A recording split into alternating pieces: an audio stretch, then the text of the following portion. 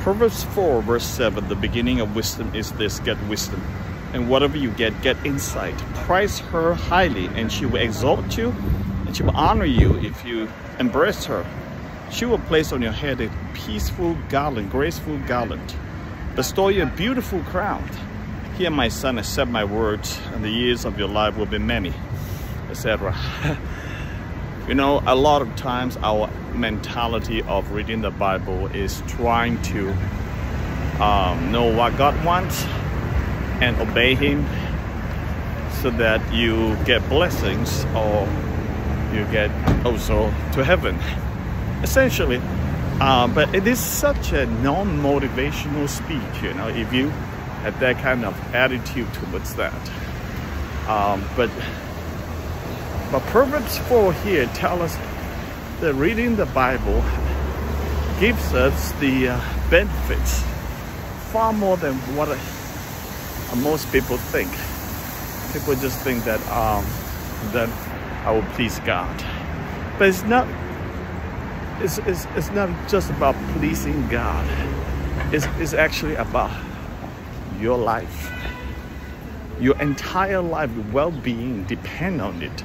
So once you see that, your health, your longevity, your peace, your calm, your job, your career, everything dependent upon the Word of God and how much you absorb it in your life. That is what matters. You see here, okay, so he says, a father's attention. O sons, hear a father's instruction. Be attentive, that you may gain insight.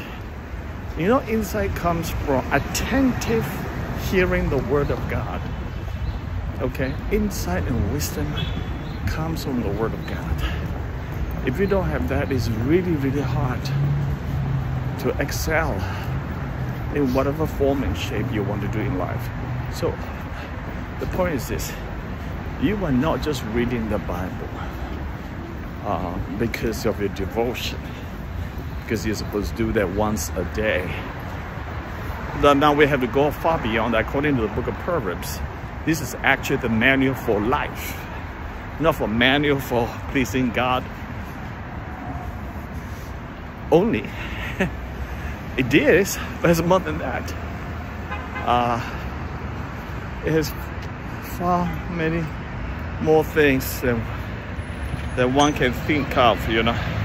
He said, do not forsake my teaching. Get wisdom. The beginning of wisdom is just get wisdom. You see, the beginning of wisdom is to get wisdom. How motivated, more motivational. It's almost rhetorical, but it is actually the way to get wisdom. It's a decision to get wisdom that brings you into the realm of wisdom. So what is wisdom?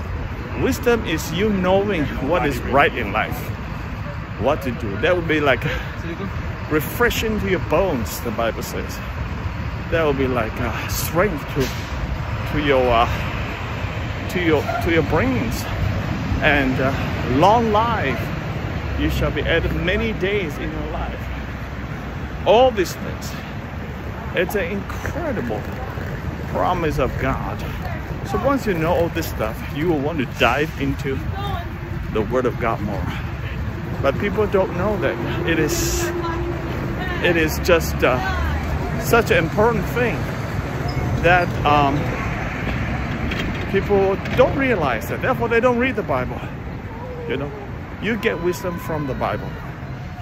Okay, so you read the Bible, digest it, think over it, reflect over it, pray over it, talk to God about this. Continue, let it sink into your heart, then meditate it. That's the proper way to read it.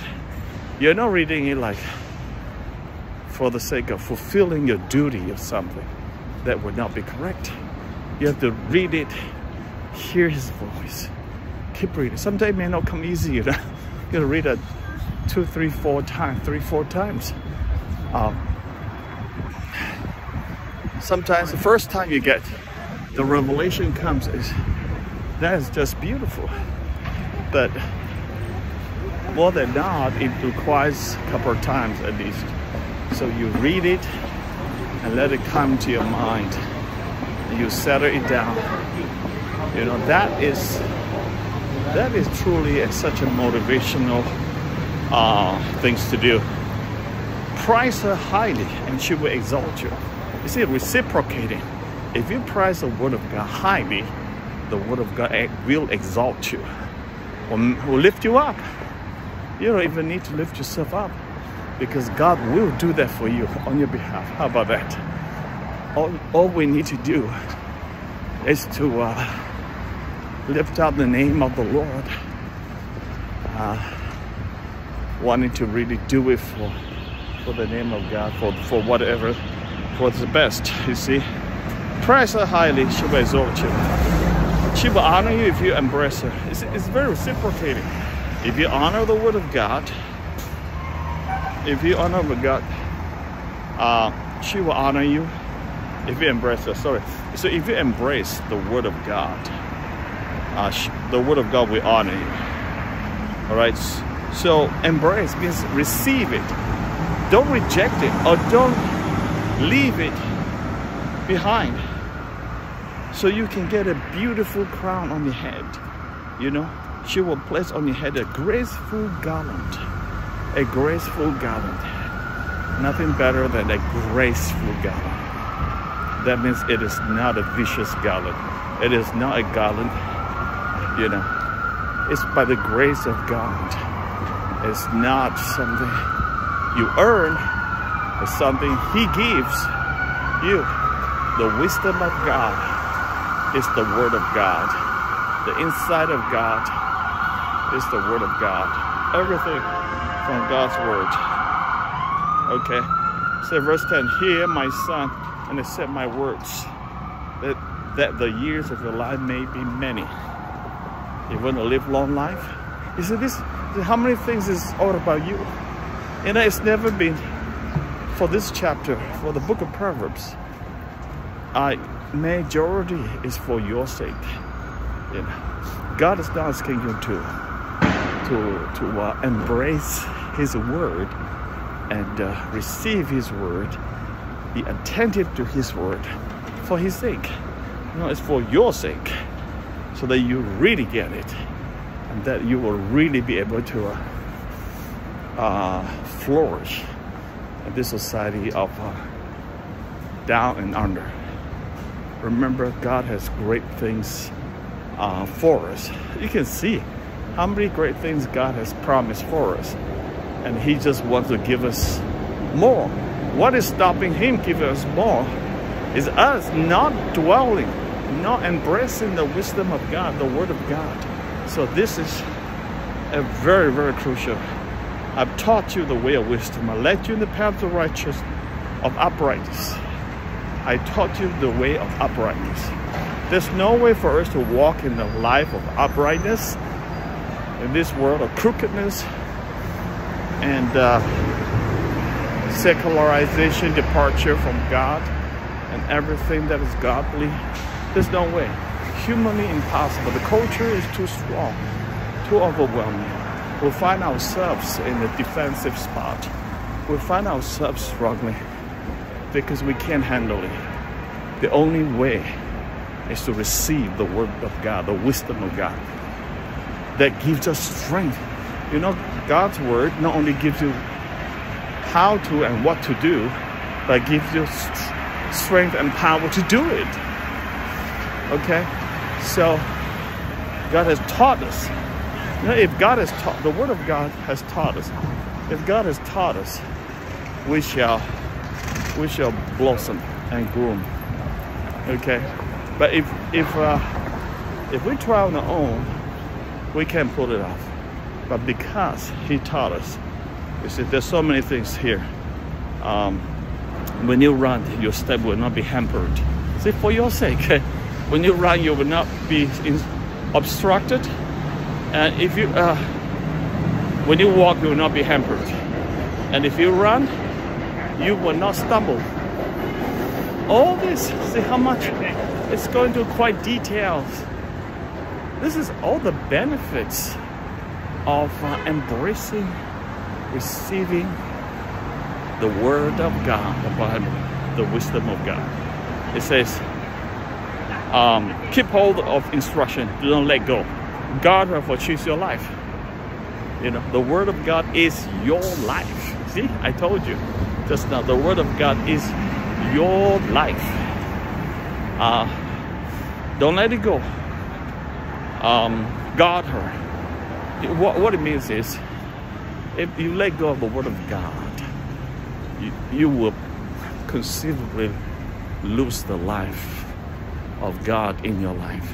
That will be a very hard, very hard scenario, situation to deal with life. The word life is shalom, flourishing, tranquility, peace, and shalom, and fruitfulness, and cultural mandate, and everything that is in there. Okay, so what else? Do not enter the path of wickedness. Do not walk in the way of the evil one. Okay, so all this, you know, avoid it. Do not go in. Turn away from in the past, for they cannot sleep until they've done wrong. For they eat the bread of wickedness. All this.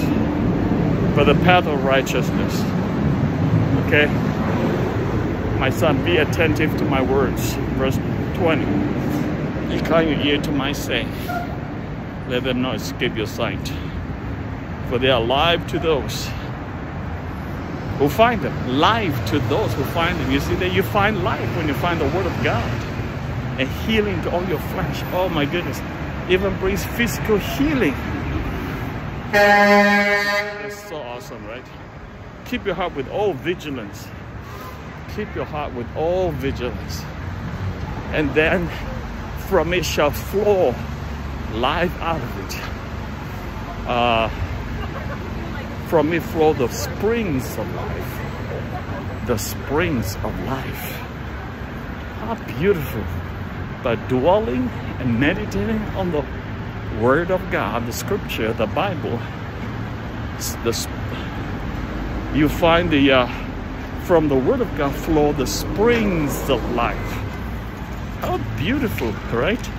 The Word of God is a spring of life. You know, in the desert, the spring gives life to creatures because it's so dark. So that springs of life give you strength and refreshing and energy and kill your thirst. And now we die. So this is just simply amazing. Put away your crooked speech.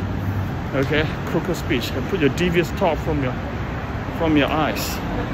We gotta put away all this nonsense.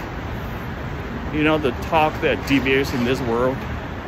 God is asking us to cut it off. All right, ponder the path of your feet. Then all your let your eyes look directly forward. Let your gaze be straight before you. Do not swerve to the right or to the left. Turn your foot away from evil. All this and the commands of God for our sake. Amen.